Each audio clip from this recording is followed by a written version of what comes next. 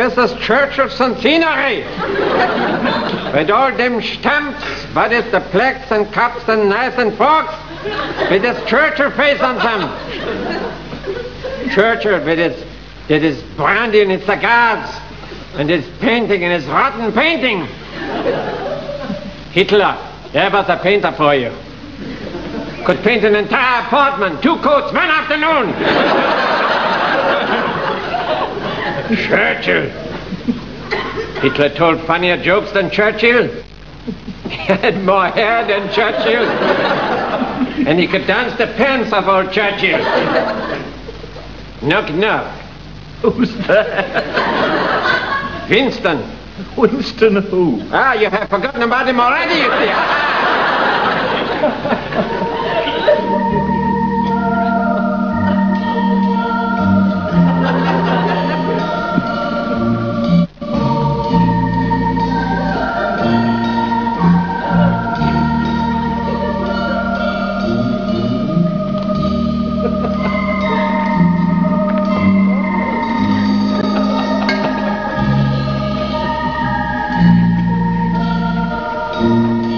Kindly observe, ladies and gentlemen, that the handkerchief, there is nothing in it, yeah?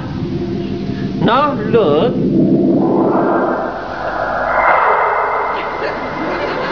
My head is in the handkerchief. My head has gone.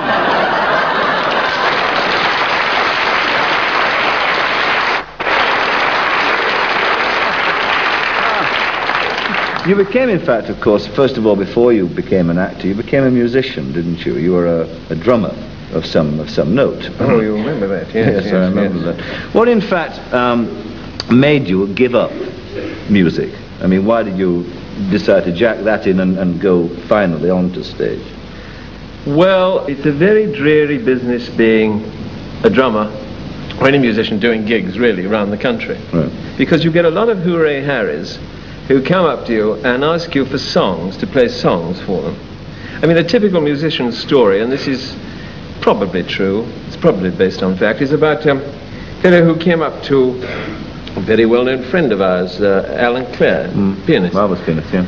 And said, I say, would you play That's What You Are? So Alan said, I'm sorry, I don't know what That's What You Are. I'll have a look through the book. So he had a look through the book very quickly. And this chap was sort of dancing around the dear to a girl, you know, something like that. And he came back and he said, I say, there's a drinky poo in it for you, you know?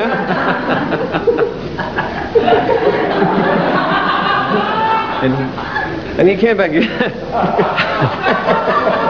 and he said, piano player. And kettle drummer. I was known as a kettle drummer. I don't know why. You never used to play a kettle, but it comes from timpani, you see.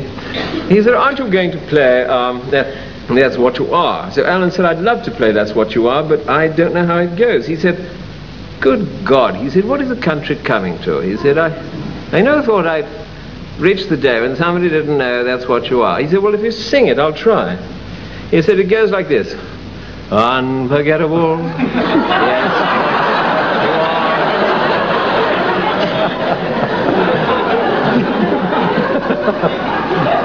You can't win, you see. That's a great musician story. It's marvelous, yeah. Tell me, you learnt music from your father, didn't you? A lot of stuff you learnt in the early days. Yes, Dad was convinced always I was going to be a road sweeper, you see. He always told me, very encouraging with Dad, you see. Yeah. So you turn out to be a bloody road sweeper, will you? I'll tell you that. Is he Yorkshireman? Yeah. Ah, lovely. Ah, you're right, bloody Yorkshire. When Dad was... What do you mean a right bloody Yorkshireman? But I'll tell you why. When I first went up to Bingley in Yorkshire, where Dad's people came from, my granddad said he'd heard that my dad had been appearing at the Alhambra. Dad used to be the organist at Bradford Cathedral, you see. A young lad, you see. And to be in a stage business, you know, was all sort of sinful in a way, because they were farmers and whatnot, you know. And he said, I hear how Willie's appearing at Alhambra. Someone said, aye. He said, I'll have to burn down an arcan unto him.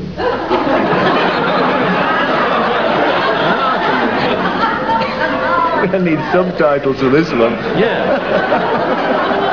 And if we arrived on the 2 o'clock train, he'd write to make sure we got away on the 5. He says, a good train going at 5, We were never made very welcome in those days. It was very welcome indeed. It's a nice homely place to be. Can you remember a song that Dad taught you from those days? In fact, I know you can, because in fact you used the song in a film you did called The Optimist, didn't you? That your dad had taught you. Oh, yeah, right. Matter of fact, when Dad taught me to let's get this old Burst on the old banjo. Burst on the banjo. Right. When Dad, my dog has fleas. Oh, that's what He's teaching me to play the banjo. Legend had it that he taught George Formby. I don't know whether he ever did, actually, but he used to boast about it. Anyway, he probably did, actually, because he was quite good on guitar and whatnot. He used to sing a little song.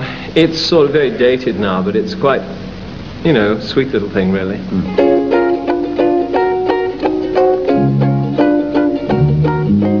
I've got an idea, soon she'll be cooking my breakfast, wait and see. I haven't told her, she hasn't told me, but we know it just the same. Saturday night on her city, oh what a time there's going to be. I haven't told her, hasn't told me, but we know it just the same. She still calls me mister, but she won't, I know she won't, after I've kissed her. I've got an idea, soon there'll be 1 little, 2 little, possibly 3. I haven't told her, hasn't told me, but now it's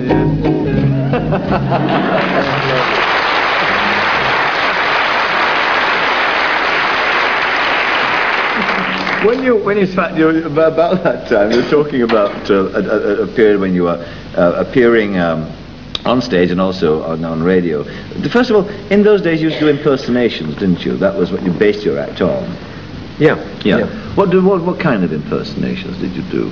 I used to do Peter Lorre from the Morty's Falcon, you remember? And I used to Humphrey Bogart and Peter Lorre and Sidney Greenstreet. My God, sir, you are a card. You really are a card. Stop twisting my arm, you're hurting my arm. You're hurting me. So a selection of those. They say Tommy Hanley. Well, isn't that nice? What is it? It's me lodger's leavings. Well, I'll go to the foot of our set. TTFN. What does that mean? He said, Teta for now. No, she said, YTYTK. What's that? She said, you're too young to know. Would you like to hear an old actor story? Oh, I'd love to hear an old actor story. I love old actor stories. I'm a right sucker for old actor stories. Me too. Right. This is a story about an old boy who's on tour. He's well past it. And he's on tour up north with a show. And he decides to go into a pub for a drink that morning. And he goes into the pub and he says to the landlord, he said, "Good morning, landlord. My name is Warrington Minge. I am appearing in the new play at the Hippodrome, Tomorrow's New Yesterday. And I was wondering if you could oblige me. I'll have a large Remy Martin, please, by cashing this small check." He said, "I'm sorry, sir, have you not seen the notice?" He said, "What notice are you referring to?" "No checks cashed for theatrical." "Ah, no," he said, "I didn't notice that, I must admit, no. Make that lemonade shandy. I'll have a lemonade shandy, and I'll call back for the Remy Martin." So he goes out of the pub into the butcher shop down the road. He said, "Good afternoon, Master Butcher. What a fine hygienic establishment you have here. All meat under cover, free from contamination by flies and other pests. My name is Warrington Minge. I am appearing at the Theatre Royal in a new play entitled Tomorrow's New Yesterday, and I was wondering whether you could oblige me with a few chops and a liver or something like that. This small check I have here, by cashing this..." He said, "I'm sorry, sir. You see, I'm not the owner here, but the owner was once taken on very badly by theatrical..." He said, "No, don't bother to go into it. No, it's all right, no. If you can prepare a lean chop, I'll call back for it later." He tries about 5 other shops, ending up at a Chinese laundry at the end of the street. Goes into the Chinese laundry, and they come out. He said, "What a fine race of people, the Chinese. Many years I spent in your fine country in repertory in Singapore, I remember, yes. My name is Warrington Minge. I am appearing in a new play at the Theatre Royal entitled Tomorrow's New Yesterday. And I was wondering whether you could oblige me by cashing this small check. He said, oh, so sorry, sir. We now cash check for theatricals. He said, then would you mind pressing the bloody thing?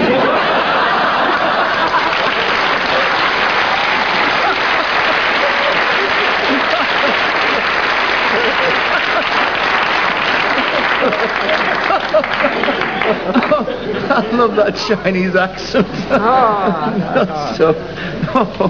Tell me. There was a goon show once we did, Ah Pong, you remember? Ah Pong, yes. I saw an Ah Pong in Los Angeles. Ah Pong, where are you, Ah Pong? Yeah, we Ah Pong till 11 o'clock. That was in the Street of 1,000 Dustbins. That was in the China Story. Good luck, Milligan Seacombe. Where are you, folks? Tell me how you, talking about Milligan Seacombe, and which leads us naturally onto the Goons, how in fact did you get your job on the BBC? I believe you used some subterfuge there, didn't you? Not to say some conning with your voices. Yes, actually, I was pissed off. Oh, excuse me. Anyway, I was Fed up. Fed up, right. I was getting nowhere fast, you know. And I noticed that Roy Spear was doing a show at the time called Showtime, yes. And the compere was Dick Bentley, and there were lots of new acts, you see. And I'd written in, I don't know how many times, to try and get on the show. No reply. The secretary said, Mr. Spear, blah, blah, blah. But I got nothing to lose. I thought, well, I'll phone up. So I were doing these impersonations, and one of the big shows on the air was Much Binding in the Marsh. It was Kenneth Horne and Dickie Murdoch. Right. And I just thought I'd do it. You know, you do things at certain times in your life. You've got to get ahead. You've got to get ahead. You know, you've got to... So I thought, if I stay here, I'm dead, you know. Even if he kicks my ass out of there, it doesn't matter, as long as I make some impression. Right. So I phoned up, and I thought, being a senior producer, Spear would probably know Horne and Murdoch, you see, who were very big then. And I thought, if I click with the secretary, I'll get through, right? So I said, hello, this is Ken Horne. There's Roy there. Now, once she said, oh, yes, she is Kenneth, I knew I was right. So, got on there. Roy said, hello, Ken, how are you? He said, I said, listen, Roy, I'm phoning up because I know that new show you've got on, Showtime or something. Dickie and I were at a cabaret the other night, saw an amazing young fellow called Peter, what was his name? He said Peter Sellers. Sellers. I think it'd be very good if you probably had him in the show, you know, or something like that. Just a little tip. We just go around looking, you know. He said, well, that's very nice of you, you know. And then it came to the crunch, and I said, it's me. He said, what? I said, it's me, Peter Sellers talking, and it's the only way I could get to you. And would you give me a date on your show? And he said, you cheeky young sod, he said. He said, what do you do? I said, well, I obviously do impersonations. I was 22 at the time. And anyway, I went up there, and I got a date on the spot, and I got a good write-up, first write I ever had in my life, you know. It's really nice. Was getting into films as easy as that, Peter, or no? Films were a sort of closed shop. I really wanted to. You see, I've been a great film fan all my life. I wanted to get so much. I mean, I know I'm a real movie buff. I can really talk about all the old movies and everything, and the new ones as well. Yeah. And I wanted to be a movie actor. Well, let's have a look at something from the very start of your film career.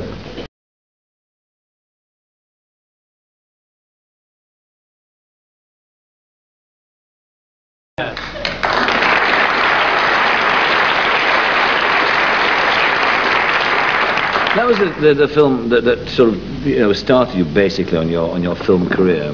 But the thing, of course, that was happening to you before then, of course, was probably one of the most significant things I know to you in your career, and that was the Goons, which I know that, I mean, wasn't just a passing phase in your career, it's something that you still very much adore. In fact, you look back on it with tremendous fondness and things like that. The happiest time in my life. Yes. And professionally in my life. Yes. And of course, you brought out this book, which is the Book of the Goons, which in fact is a third. Yeah, this is the third one. This is the final one, I expect. Yes. Yes. And there's one marvelous thing in here, which was I was going to ask you about the Goon voices and where they came from and this sort of thing. And in fact, in the book itself, we've got this marvellous little section, which I can find here, I think, which in fact is a sort of glossary, it's called, which lists all the voices and and tells you, defines them. Could you in fact go through the ones that you yourself were involved with? Well, I have to tell you about them all, but I'll go through very quickly. Jim Spriggs, a kind of strangulated voice that Spike used, pronounced Jim. He was a hello Jim, hello Jim. What it was, Spike used to sort of pronounce these words in the in the key of C major. Hello Jim, hello, hello, hello, hello, hello. Little Jim, a high-pitched child played by Spike who lives in Eccles Boot, is thought to be his nephew. He points out when people, he used to say, "He's falling in the water."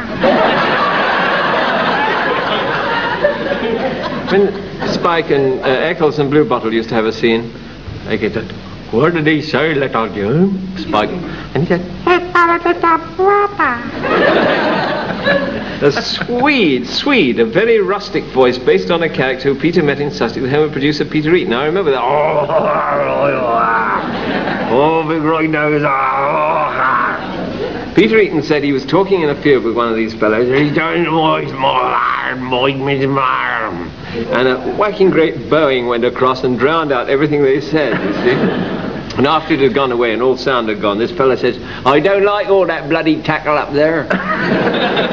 Now, he'd reduced years of research and everything into one word. Oh, I don't like that tackle, no. Geraldo, well, we all remember dear old Geraldo. That was a sort of voice where he'd, "Hello again, we're on the radio again." Based on the late Bandley's voice, yes. Flower Dew, a camp voice used by Peter and Spike. This is based on a couple of puffs we knew at the time. I was sorry, beg pardon, I'm saying. Called Flower and Dew. Flower and Dew. Mm-hmm. Who'd gone to church for the first, one had gone to church for the first time. I said, "You must come to church." I said, "Oh, I can't." I said, "Oh, yes, I must, you know." And we come to the full ceremony, you know. So we go in there, they said, "Well, I don't know what to do." He said, "Don't worry about it, you know." So I know the whole thing, you know. They said, and the priest came in with a, incense, and he was waving around, all the smoke was coming out. He said, and they're walking down the aisle, the priest was walking down the aisle with the choir boys, and this other one, who didn't know much about it, rushed up to the priest, grabbed his arm, and he said, "I say, do you realise your handbag's on fire?"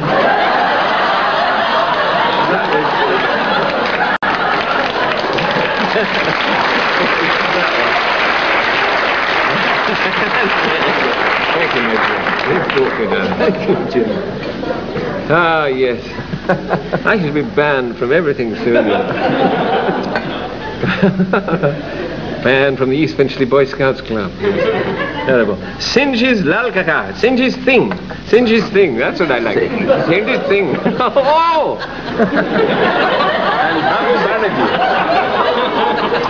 Two Hindus played by Peter and Spike. Well, now, Spike was born in India, as you know, and I spent about 3 years out there, so we started to bring this sound back. Now, a lot of people came back from India at that time and suddenly knew the sound very well, but couldn't, they hadn't heard anybody. What I want to know, sir, no, please, but it's so that was that.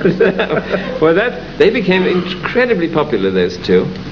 Fred Bogg, it said, a Cockney idiot played by Harry. Now, I can't remember Harry doing this. Harry used to do quite a few voices. I can't remember the Fred Bogg voice. I can't remember that one. Cyril, a friend of Spike and Peter. Cyril Waterman was a chap who used to live in these flats, And Cyril was the sort of fellow who had to do something before you had done it. Now, if we'd been to the Palladium to see a top of the bill, and we saw, we saw Sid Nerge last week, Cyril. He said, I've seen him. So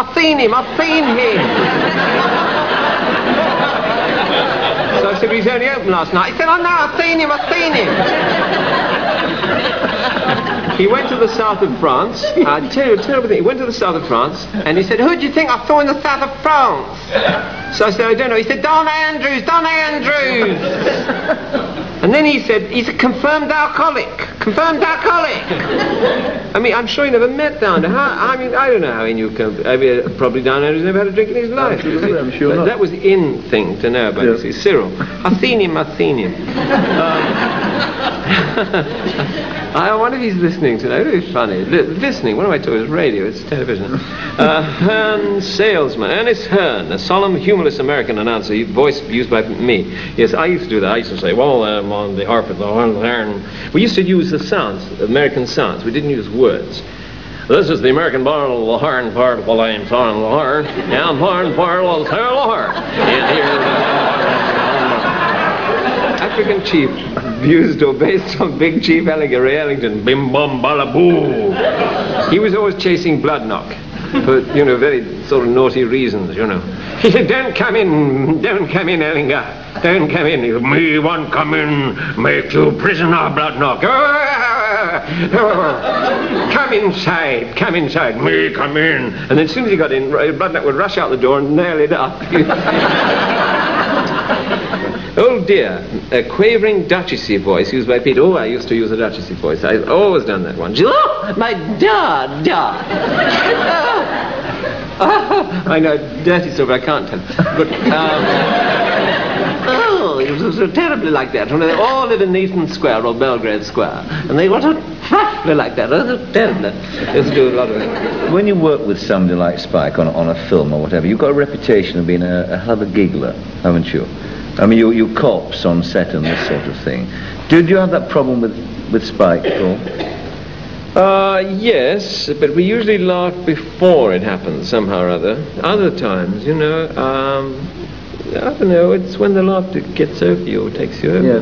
Who are the other great gigglers, Peter, that you know about? Well, there's a lot of them in the business. O'Toole, Peter O'Toole is a notorious giggler.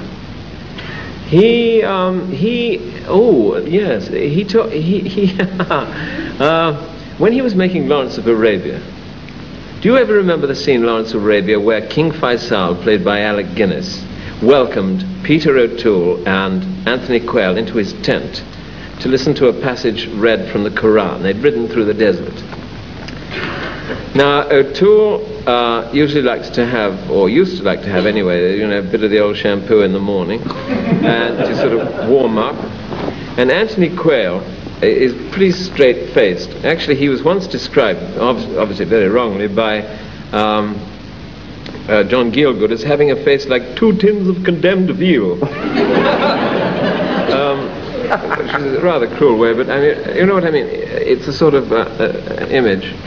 And he never broke up, you see, but O'Toole was breaking up continuously. And the problem was this. As they came into the tent, Guinness would say, and David Lean's a stickler for reality, And they were filming in the middle of the desert. Now, believe it or not, Sam Spiegel, who is Jewish, had managed to con King Hussein of Jordan into allowing an English actor, to quote from the Quran. Now, to do this, I mean, this is an enormous con. I mean, it's an enormous coup to get this, to enable this to happen.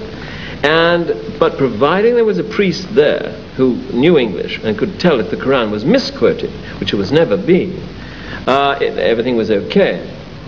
Now, the scene was that Peter came into the tent with Anthony Quayle, and they sat down, and Peter was having this terrible bout of giggles because a dear old actor, God rest his soul, who's passed by now, Henry Oscar, was playing Selim.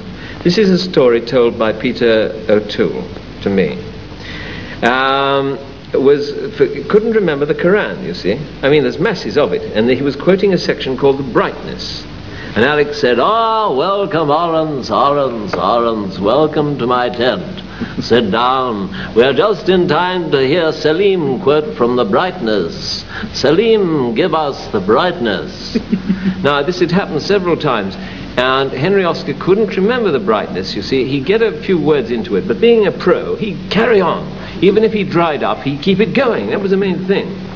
That wasn't good enough for the priest, you see. And there would be something said round the back and they cut, you see.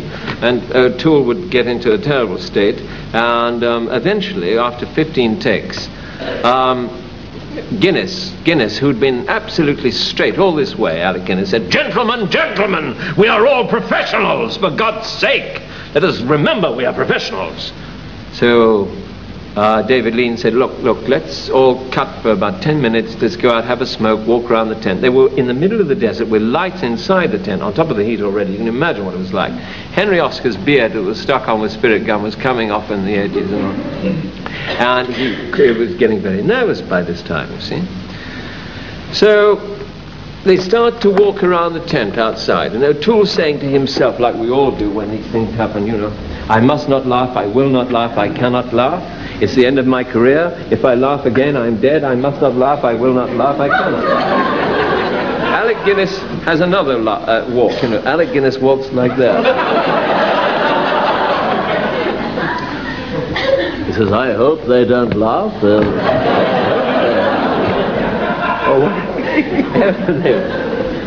So they all get inside again, you see. But this time they've tatted up old Henry Oscar's beard with a bit more spirit gum. They've written a bit of Quran on each fingernail. Everywhere he looks there's a bit of Quran, so he can't go wrong. On the table, up this fella's nose, everywhere.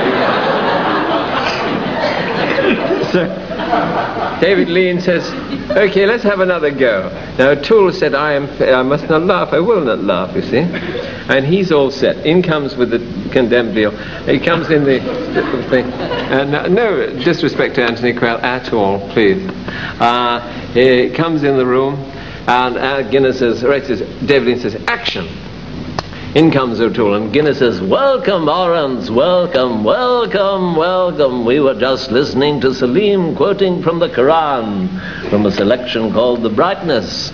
Please sit down with Captain so-and-so and listen." And now, and he turned round to Henry Oscar, who was all glued up and everything, and he said, "And now, Salim, give us the..."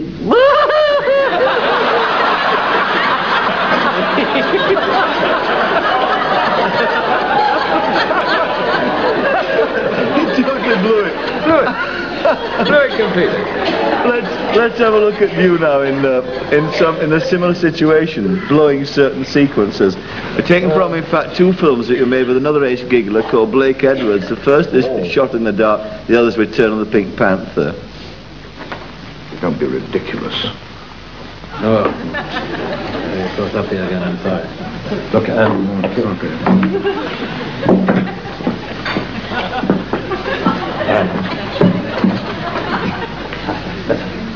I just like...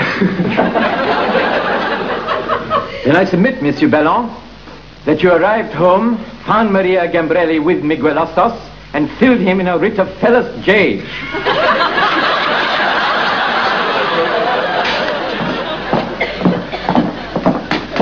Inspector!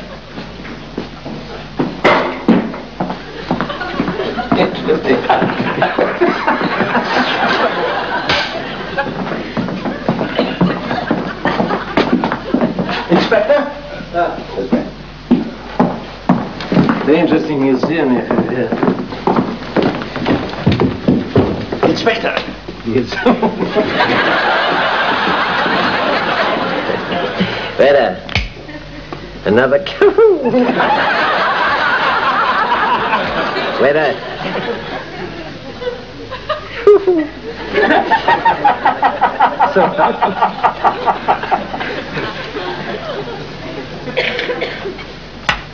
I have fixed your doorbell from the ring. Because I am an expert and troubleshooter, it is my business. Do you require anything? Monsieur, all I require is a little privacy in which to work, my bag of tools, and...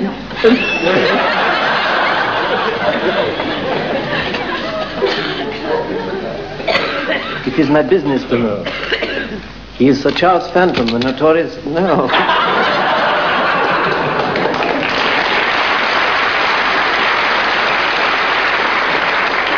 They are funny, aren't they? It's amazing, actually, when you watch them. I mean, Blake Edwards has got about 200,000 feet of you doing that. I mean, it's amazing you ever finish a film with him. We always have 2 weeks extra for laughs, you know. For giggling? Yeah. You've had a fairly sort of turbulent and mixed up private life, haven't you, throughout your career? Are you kind of happier now than you've been at other points in your career? Yes, I'm very happy now. As you know, I've been married 3 times. And on the 3 occasions it really didn't work, mainly probably due to the fact that I'm impossible to live with. Although my first marriage was, I mean, that was entirely my fault. That broke up. Where was it? Oh, I just had a romance with somebody I was working with. And... you care to say who? Oh, well. Boom, diddy, boom, diddy, boom, diddy, boom. But anyway, I was terribly happily married. That was the thing. And anyway. Second time, of course, with Miss Impact. It's... Miss Impact? Yeah, that's what I read in the paper, anyway. No. Miss Eklund? Miss Eklund, yes. Yes. Now, that didn't work because of... I don't know why it didn't really work, but anyway, good luck, because she's a good try, Brit, and I think it was just a mismatch completely. Third time with Miranda. That didn't work. That was just wrong for some reason. Probably me again. I don't know what. But I think that somewhere there's somebody for everybody. And I'm very, very happy at this very moment. Very, very happy indeed. Are you going to find the kind of fulfillment you're looking for, though, in your work or in a relationship with a woman, do you think? I don't think I ever find it in a relationship with a woman. Because the only time that you're really happy is at the time that you're doing it. Not when the film comes out, when you're preparing for the film, but at the moment you're doing the take on the floor. And when you do it, and that moment comes out of you, and you've done it, and you remember that, that's why Blake keeps these outtakes, you see. That's the time when the achievement, the full feeling of achievement comes out. Even when you see the rushes the next day and you think, oh, no. But nevertheless, the memory of what you did at the previous day. Living for the moment of creation rather than see it captured on the celluloid. I wonder how you would have found this kind of fulfillment that you just talked about professionally had you been of another era when films weren't invented, in fact. I mean, what might you have been then? Would you have been the comic actor? Would you have been the classical actor? Would you have been the vaudevillian or what? I'd have probably ended up as a road sweeper. Doing impressions of George Formby or something. In fact, tonight what I want you to do to close, if you would please, is to do your little bit of George Formby. No, is that right? What, turned out nice again, isn't it? Aye, you know, something like that. That'd be nice. That's going back a bit, isn't it? Yeah. Do you admire him particularly? Yeah, I think he was a terrific performer. He used to make masses of movies, you remember? Oh, yeah. One a day. One a day. Marvellous. But they were great, weren't they? Ah, They're great movies, yeah, you know. Great, yeah. And those days we didn't have the critics who said, I don't know, there was something sort of lacking in the sort of cosmic quality about Formby's playing. I mean, there weren't those critics around in those days. People used to say, bloody awful, or all right, you know. Let's have a reminder of it. Let's have the old Formby. Let me give you your uke. Uke. What you going to do? Well, I think...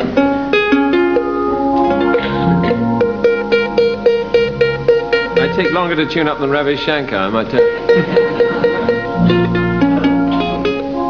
What about when I'm cleaning windows? Why not? And why not? And why not? Why not? In the manner of George Formby. Turned out nice again, didn't it? 1, 2, 3,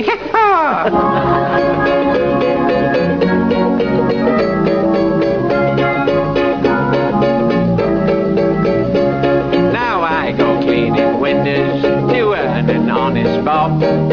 For a nosy Parker, it's an interesting job. Now it's a job that just suits me. A window cleaner you would be if you could see what I can see when I'm cleaning windows. Honeymooning couples too, you should see them bill and coo. You'd be surprised the things they do when I'm cleaning windows. In my profession I work hard, but I'll never stop. Climb this blinking ladder till I get right to the top. Now the blushing bride, she looks divine. The bridegroom, he is doing fine. I'd rather have his job than mine. When I'm cleaning windows, chambermaid, sweet names I call. It's a wonder I don't fall. My mind's not on me work at all. When I'm cleaning windows, I know a fella's such a swell. He has a thirst that's plain to tell. I've seen him drink his bath as well. When I'm cleaning windows, in my profession I work hard, but I'll never stop. I'll climb this blinking ladder till I get right to the top. Pyjamas laying side by side, ladies' nighties I have spied. I've often seen what goes inside when I'm cleaning windows.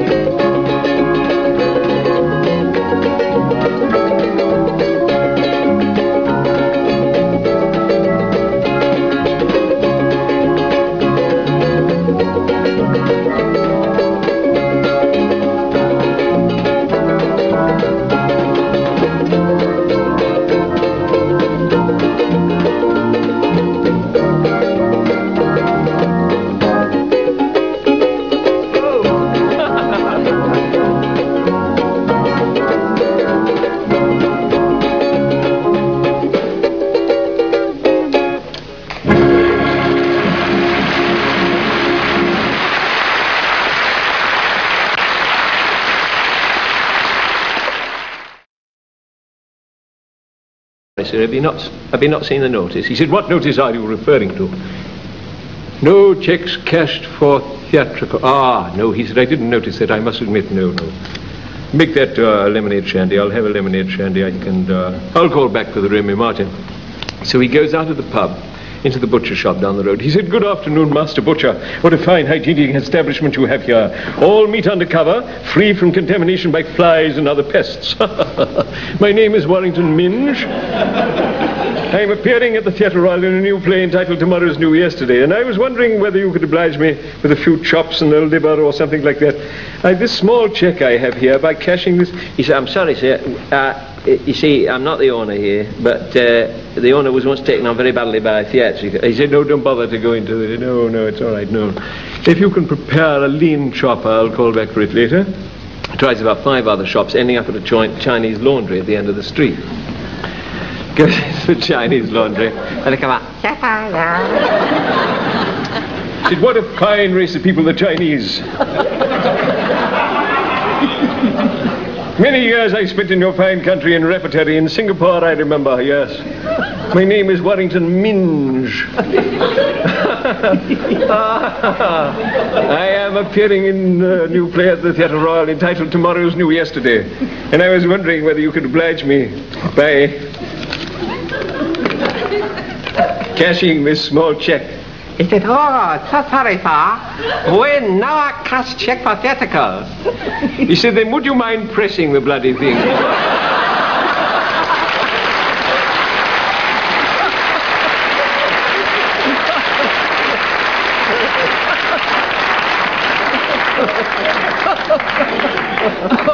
I love that Chinese accent.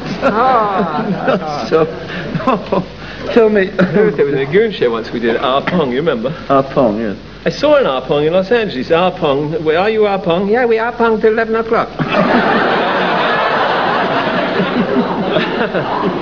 That was in the Street of 1,000 Dustbins. That was in the China Story. Good luck, Milligan Seacombe. Where are you, folks? Tell me how you, talking about Milligan Seacombe, and which leads us naturally onto the Goons, how in fact did you get your job on the BBC? I believe you used some subterfuge there, didn't you? Not to say some conning with your voices. Yes, actually, I was pissed off. Oh, excuse me. Anyway, Fed up. Fed up, right. I was getting nowhere fast, you know. And I noticed that Roy Spear was doing a show at the time called Showtime, yes. And the compere was Dick Bentley, and there were lots of new acts, you see. And I'd written in I don't know how many times to try and get on the show. No, young to know. Would you like to hear an old actor story? Oh, I'd love to hear an old actor story. I love old actor stories. I'm a right sucker for old actors. Me too. Right. This is a story about an old boy who's on tour. He's well past it. And he's on tour up north with a show. And he decides to go into a pub for a drink that morning. And he goes into the pub and he says to the landlord, he said, "Good morning, landlord. My name is Warrington Minge. I am appearing in the new play at the Hippodrome, Tomorrow's New Yesterday. And I was wondering if you could oblige me. I'll have a large Remy Martin, please, by cashing this small check." He said, "I'm sorry, sir, have you not seen the notice?" He said, "What notice are you referring to?" "No checks cashed for theatrical." "Ah, no," he said, "I didn't notice that, I must admit, no. Make that lemonade shandy. I'll have a lemonade shandy, and I'll call back for the Remy Martin." So he goes out of the pub into the butcher shop down the road. He said, "Good afternoon, Master Butcher. What a fine hygienic establishment you have here. All meat under cover, free from contamination by flies and other pests. My name is Warrington Minge. I am appearing at the Theatre Royal in a new play entitled Tomorrow's New Yesterday, and I was wondering whether you could oblige me with a few chops and a liver or something like that. This small check I have here, by cashing this..." He said, "I'm sorry, sir. You see, I'm not the owner here, but the owner was once taken on very badly by theatrical..." He said, "No, don't bother to go into it. No, it's all right, no. If you can prepare a lean chop, I'll call back for it later." He tries about 5 other shops, ending up at a Chinese laundry at the end of the street. Goes into the Chinese laundry, and they come out, "He said, "What a fine race of people, the Chinese. Many years I spent in your fine country in repertory. In Singapore, I remember, yes. My name is Warrington Minge. I am appearing in a new play at the Theatre Royal entitled Tomorrow's New Yesterday. And I was wondering whether you could oblige me by cashing this small check." He said, "Oh, so sorry, sir. We never cash check for theatricals." He said, "Then would you mind pressing the bloody thing?"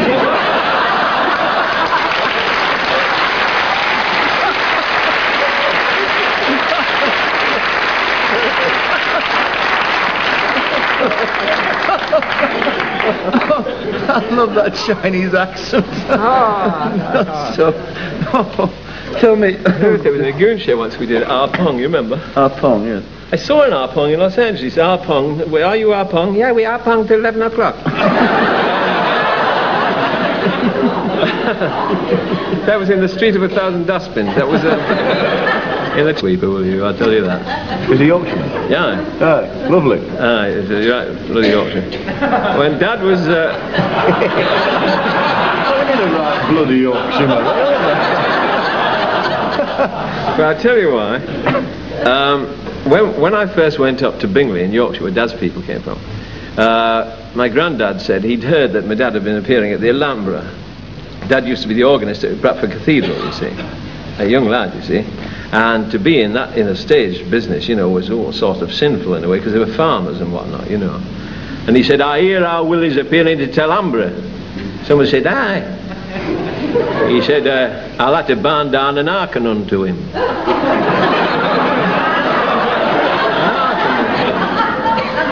I need subtitles for this one. Yeah.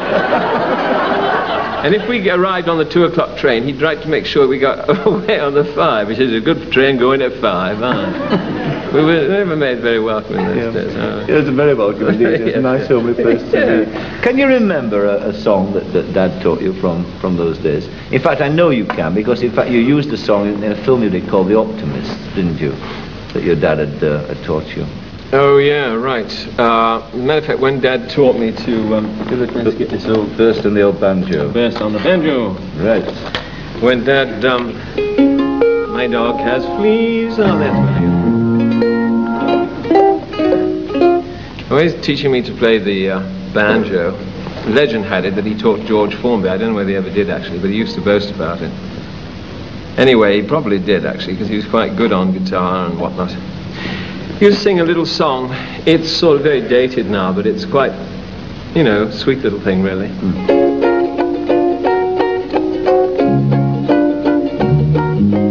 I've got an idea, soon she'll be cooking my breakfast, wait and see. I haven't told her, she hasn't told me, but we know it just the same.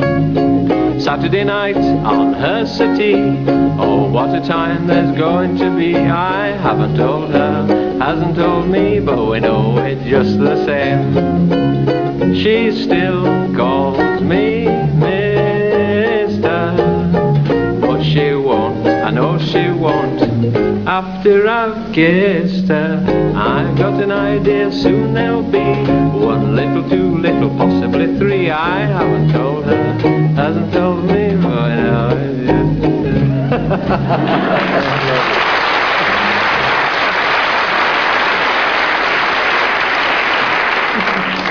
When you sat, about that time, you were talking about a period when you were appearing on stage and also on radio. First of all, in those days, They said, and the priest came in with a incense, and he was waving around, all the smoke was coming out. He said, and they're walking down the aisle. The priest was walking down the aisle with the choir boys, and this other one, who didn't know much about it, rushed up to the priest, grabbed his arm, and he said, I say, do you realize your handbag's on fire?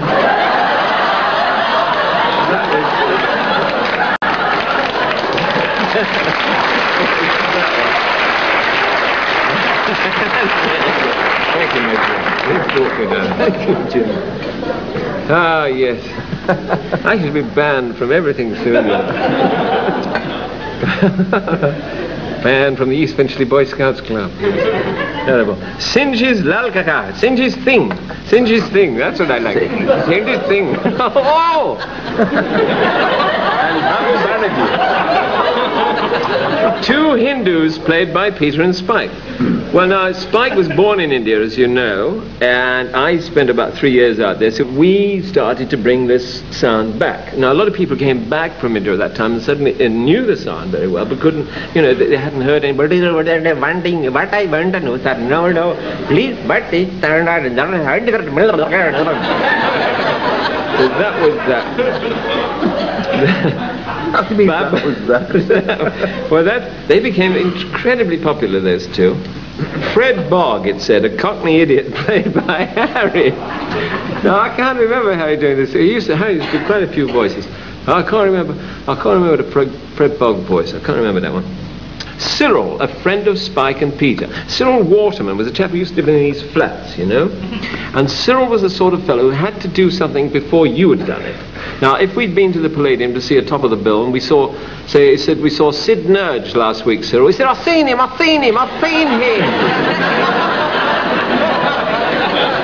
I said, he's only open last night. He said, oh no, I've seen him. He went to the south of France. I tell you a terrible thing. He went to the south of France, and he said, who do you think I saw in the south of France? So I said, I don't know. He said, Don Andrews.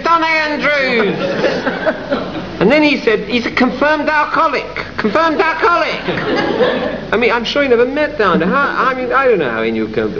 Probably Don Andrews never had a drink in his life. I'm sure not. That was in thing to know about. You see, Cyril. I've seen him.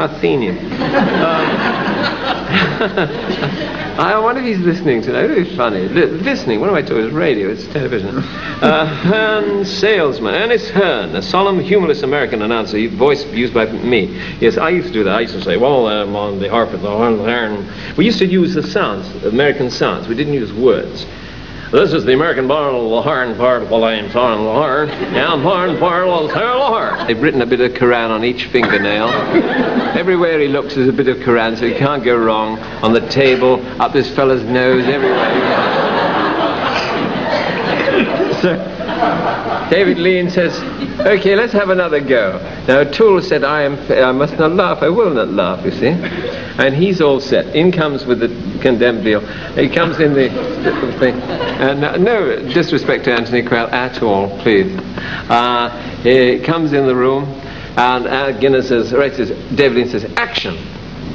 In comes O'Toole, and Guinness says, welcome, Orans, welcome. We were just listening to Salim quoting from the Quran, from a selection called The Brightness. Please sit down with Captain so-and-so and listen. And now, and he turned round to Henry Oscar, who was all glued up and everything, and he said, and now, Salim, give us the...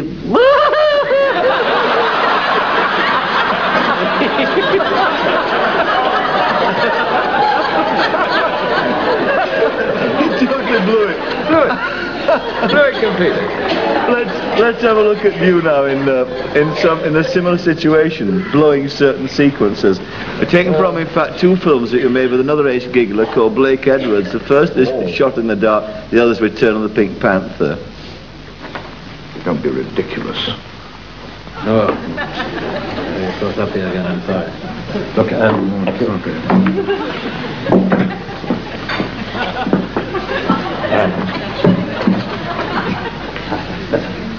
I just like...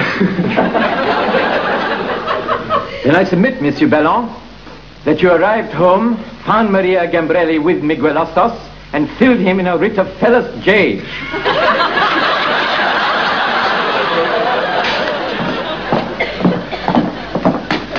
Inspector!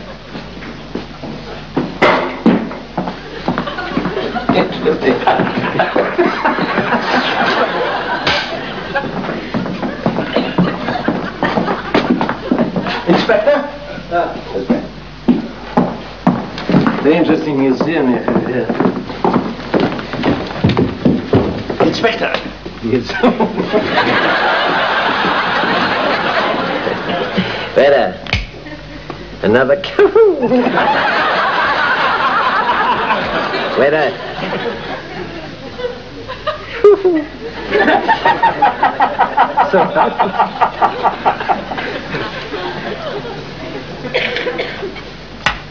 I have fixed your doorbell from the rack. Because I am an expert and troubleshooter, it is my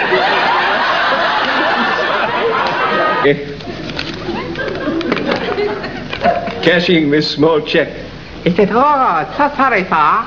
We now cash check for theatricals. He said, then would you mind pressing the bloody thing?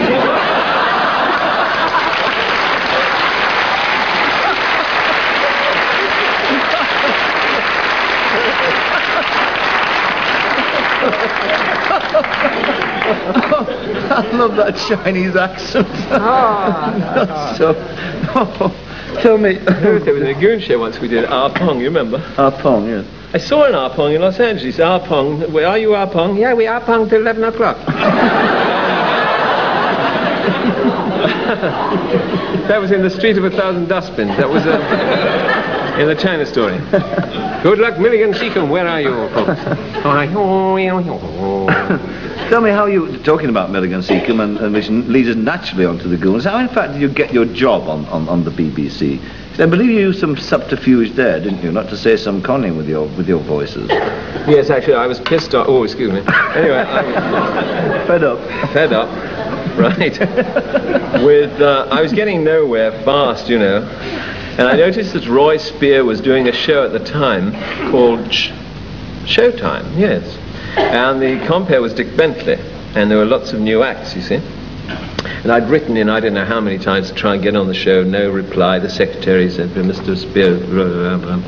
But I've got nothing to lose. I thought, well, I'll phone up. So I was doing these impersonations, and one of the big shows on the air was Much Binding in the Marsh. It was Kenneth Horne and Dickie Murdoch. Right. And I just thought I'd do it. You know, you do things at certain times in your life. You've got to get ahead. You've got to get ahead. You know, you've got to... So I thought, if I stay here, I'm dead, you know. Even if he kicks my ass out of there, it doesn't matter, as long as I make some impression. Right. So I phoned up, and I thought, being a senior producer, Spear would probably know Horne and Murdoch, you see, who were very big then.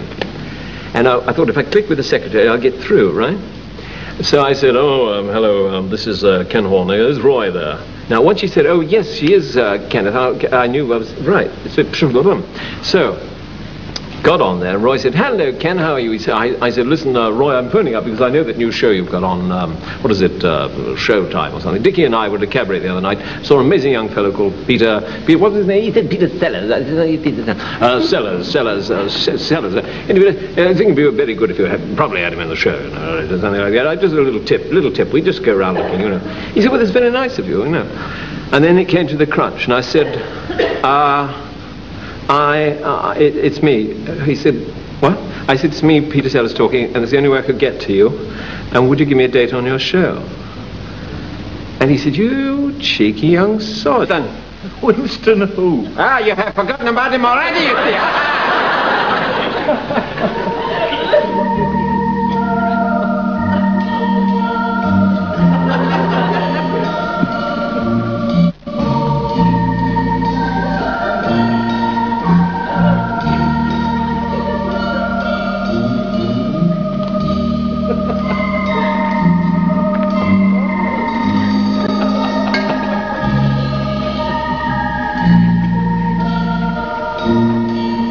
highly observed, ladies and gentlemen, that the handkerchief, there is nothing in it, yeah? Now look.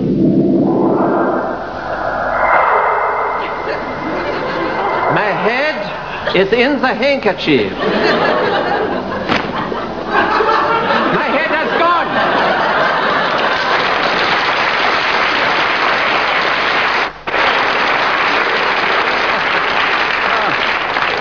You became, in fact, of course, first of all, before you became an actor, you became a musician, didn't you? You were a drummer of some note. Oh, you remember that? Yes, I remember that. What, in fact, made you give up music? I mean, why did you decide to jack that in and go finally onto stage? Well, it's a very dreary business being a drummer or any musician doing gigs, really, around the country. Right. Because you get a lot of hooray harrys who come up to you and ask you for songs, to play songs for them. I mean, a typical musician's story, and this is probably true, it's probably based on fact, is about a fellow who came up to a very well-known friend of ours, Alan Clare, pianist. Marvelous pianist, yeah. And said, I say, would you play That's What You Are? So Alan said, I'm sorry, I don't know what That's What You Are. I'll have a look through the book. So he had a look through the book very quickly. And this chap was sort of dancing around with a very tall girl, you know, down like that. And he came back and he said, I say, there's a drinky poo in it for you, you know?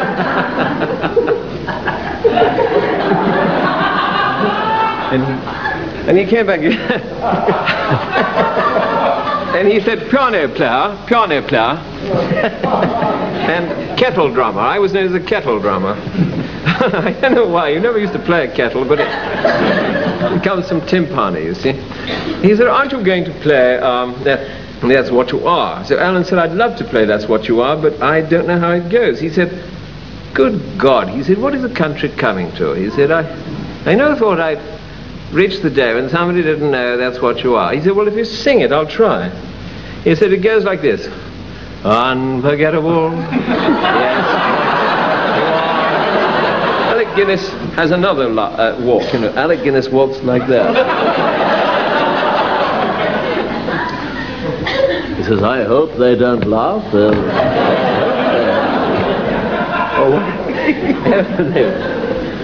So they all get inside again, you see. But this time they've tatted up old Henry Oscar's beer with a bit more spirit gum. They've written a bit of Quran on each fingernail. Everywhere he looks there's a bit of Quran, so he can't go wrong. On the table, up this fella's nose, everywhere. So David Lean says, okay, let's have another go. Now Toole said, I must not laugh, I will not laugh, you see. And he's all set. In comes with the condemned veal. He comes in the thing. And no disrespect to Anthony Quayle at all, please. He comes in the room, and Guinness says, David Lean says, action. In comes O'Toole, and Guinness says, welcome, Orans, welcome, welcome, welcome. We were just listening to Salim quoting from the Quran, from a selection called The Brightness. Please sit down with Captain so-and-so and listen. And now, and he turned round to Henry Oscar, who was all glued up and everything, and he said, and now, Salim, give us the...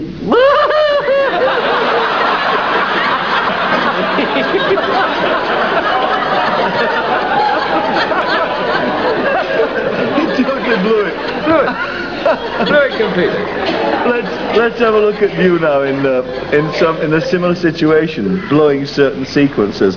Taken from, in fact, two films that you made with another ace giggler called Blake Edwards. The first is Shot in the Dark, the other is Return of the Pink Panther. Don't be ridiculous. No. It goes up here again, I'm sorry. Look, okay.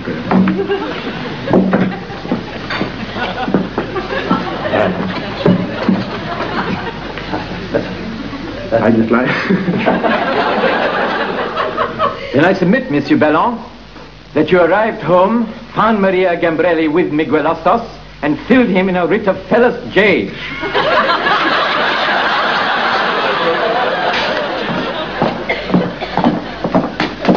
Inspector.